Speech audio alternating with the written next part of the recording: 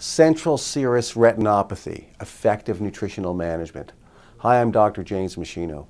A condition of the eye called central serous retinopathy is quite a serious condition of the eye. It primarily affects males between the ages of 20 and 50 years old, but on occasion women can develop it as well.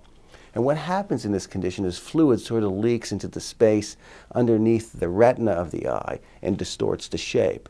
So this area is known as the macula, and it's where the clarity of vision occurs. And so when you distort the shape of the macula, you start to get blurred vision.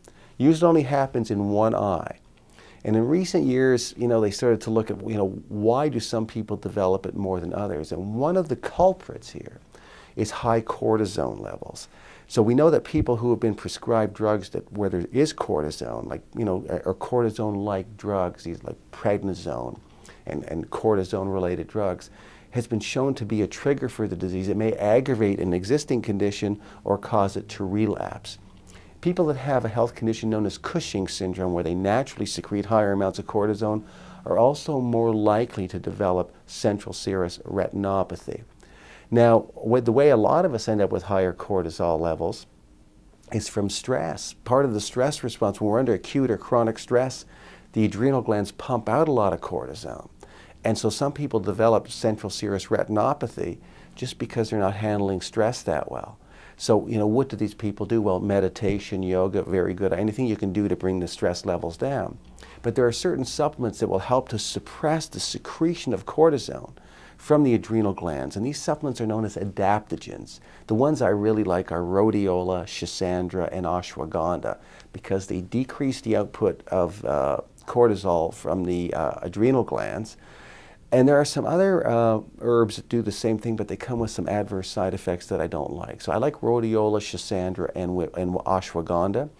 And then the thinking is that giving these patients also antioxidants that have been shown to be helpful in macular degeneration and cataracts, like lutein and zeaxanthine, and a high-potency multivitamin that has extra vitamin C and vitamin E and selenium, beta-carotene, and zinc, probably a good idea in the long-term management.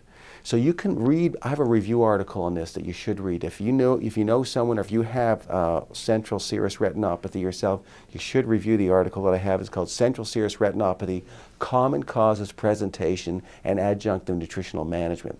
Very important to understand the nutritional management component, because a lot of medical doctors don't pass this along to you. So you'll see all the scientific references are there, so you'll know you're getting only sound scientific information from me. Now at meschinohealth.com, you'll see my other research review papers. You see my other downloads and footage from my live professional seminars, other videos I've created, all there to help you lead a long, healthy, functional life.